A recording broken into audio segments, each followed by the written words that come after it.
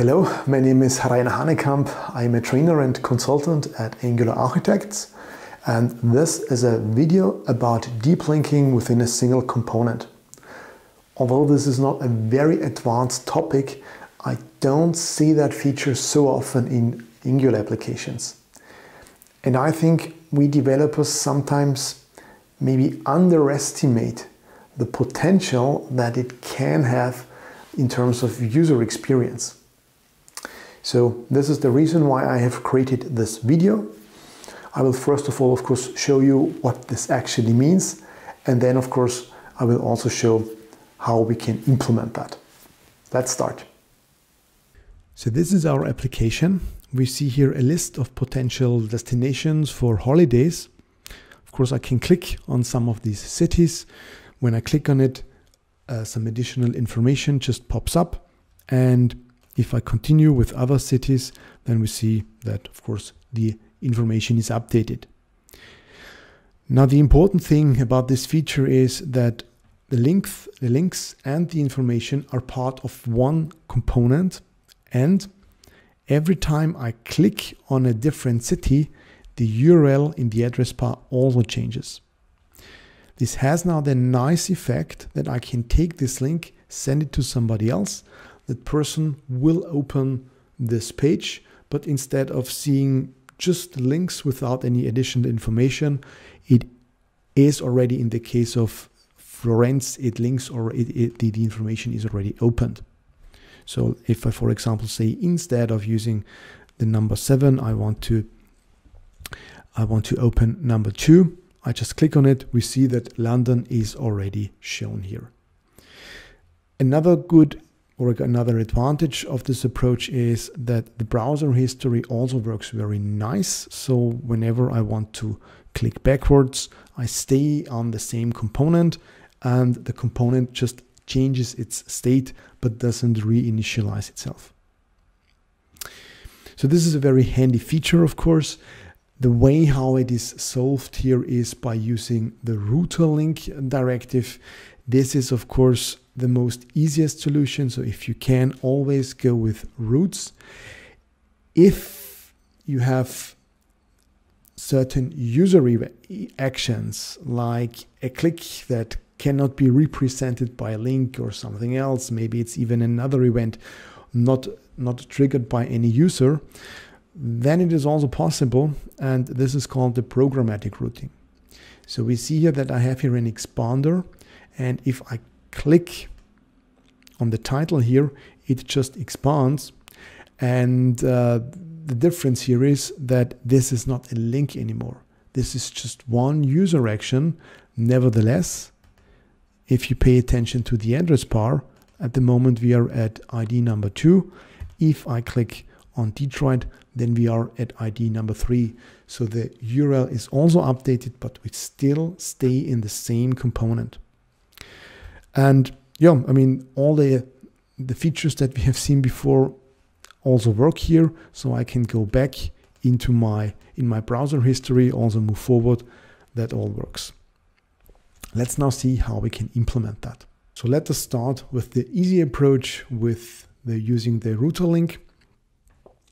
We see here, first of all, the routing configuration itself. I mean, the trick of all is that we are using parameters inside of our URL for our path.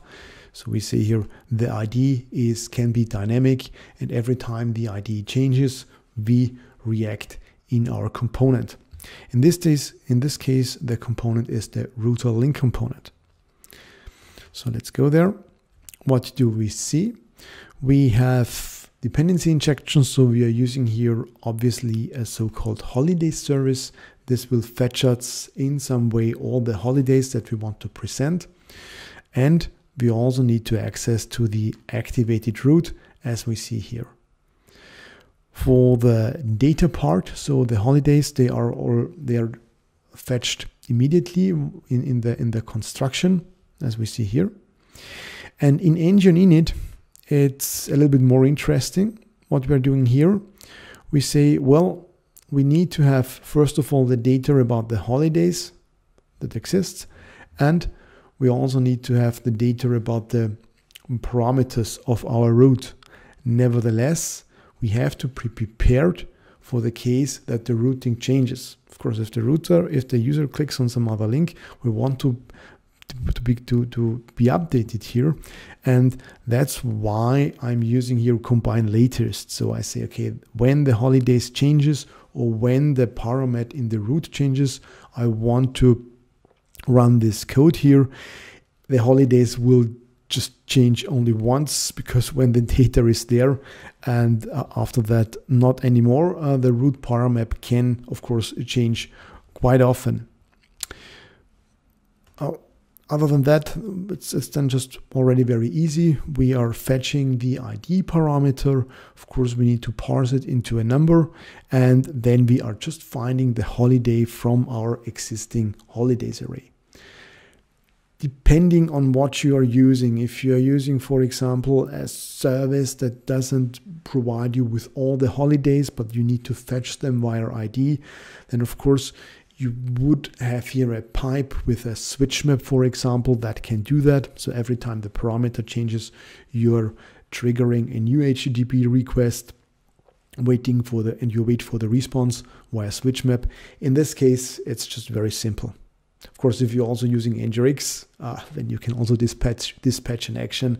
Will probably look a little bit easier then, but yeah, depending on whatever strategy or choice you take, everything's possible. Let's take a look at the template itself. Shouldn't also be a big surprise. So we see here an unordered list. This is the list of our links for the cities. And we see that we are just using a normal router link. And then we have a div that is representing the detailed data. It is just shown if the holiday variable is set. We always have to consider the case that the ID isn't set, so the ID is 0. Then of course we can't show any detailed data. Yeah, actually this is what we see here. So if the user clicks on close, we just change the ID to 0, and then we are not showing any holiday. And the good thing is, if you have a lot of setup code, initializing code, so code where you need to that runs when you initialize the component, the code only needs to run once. The component still stays if we are changing routes.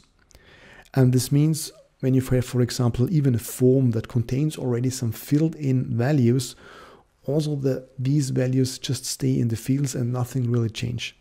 And the reason for this is obvious. So the router link here, when the user clicks on it, the Angular router knows, okay, this is the same component that I have already activated, so I don't need to reinitialize the component. I just stay on it, and inside of our component itself, we have taken care for that. So every time the param map changes, the value is here emitted, and everything just works as we have seen before. Okay, and now let's take a look at the programmatic routing. Just to repeat, so this is the view. We have an expansion panel. Every time I click on it, it just expands and is showing the detail. And of course, browser back also should work. How is it implemented? Well, we are using the normal Angular material components. We have here the closed and the open callback. So we say, okay, if the user wants to close it, we are calling this event handler, and otherwise the handle opened. We are iterating over all the holidays that we have, and we also have here the property where we can define if that expansion panel is expanded or not. And for that, we have stored or created an extra variable inside of our component, which stores the current opened holiday ID. How does the component look like? We are injecting again the same things that we had before. We require the holiday service. We require the activated route. So these are these two here. And in addition, we also require the router this time. And just to make it short, when we can't provide any router link, so when we can't provide a link where the user can click on, then we have to do the navigation on our own. And that means that we're just calling router navigate on whatever action that might occur. So what we're doing here is that we're just replacing the ID with the current one, with the new one.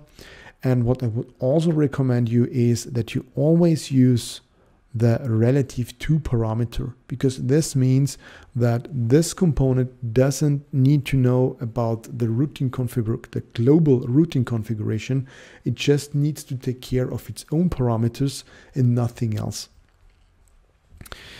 We also, of course, have an event handler for the handle closed, but this is more or less due to the way how this component is implemented. If you have a different use case, then it's very likely that your logic will look a little bit different. In this case, I have to take care that I also might have a situation where the user wants to close all my panels, and then of course I need to update the ID with number 0. What's also interesting is what we see here in ng on init. You might ask yourself, why do you have to subscribe to the param map additionally if you are already doing this in these event handlers at the bottom? This is needed for the browser history. So when the user clicks on the back button in the browser, on the forward button, the handle opened or closed event handler is of course not called, because they don't even know that something has happened. So that's the reason why we have it there. Other than that, I think it's quite clear. It's not so much code, and that's it. So as I said already in the beginning, that's not really an advanced topic. Actually, it's a very basic one, basic routing functionality. Nevertheless, I don't see it so often. It brings quite a lot of value for the user experience. So please make use of it. As soon as you see your component has significant state in there that might change from time to time, use this feature. Another use case might be where you're using forms, coming up with multiple tabs, detail form, master form, something like this. There this feature can also be applied very well. Your users will thank you for that. And if your application is running in the internet, not just your users will thank you for that, but also the search engine, because it really likes if your application comes with a lot of URLs. And by saying that, that's it already. Thank you very much for watching, of course. I hope it was interesting. Please subscribe and see you soon. Goodbye.